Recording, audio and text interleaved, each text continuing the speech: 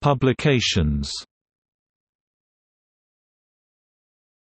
On the Use of the Hyperbolic Sine and Cosine 1895. The Tides 1897. The Trisection of a Given Angle 1898. Evaluation of a Determinant 1900. Edward Waring, 18th-century mathematician 1942. Topic: Publications. On the Use of the Hyperbolic Sine and Cosine 1895. The Tides 1897.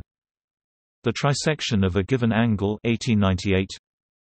Evaluation of a Determinant 1900. Edward Waring, 18th-century mathematician 1942. Topic: Publications. On the Use of the Hyperbolic Sine and Cosine 1895. The Tides 1897. The Trisection of a Given Angle 1898. Evaluation of a Determinant 1900. Edward Waring, 18th-century mathematician 1942. Topic: Publications. On the Use of the Hyperbolic Sine and Cosine 1895.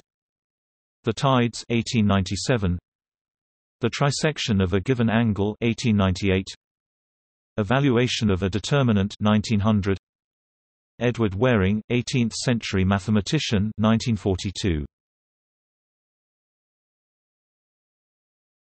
Topic: Publications. On the Use of the Hyperbolic Sine and Cosine 1895. The Tides 1897. The Trisection of a Given Angle 1898. Evaluation of a Determinant 1900. Edward Waring, 18th-century mathematician 1942. Topic: Publications. On the Use of the Hyperbolic Sine and Cosine 1895. The Tides 1897.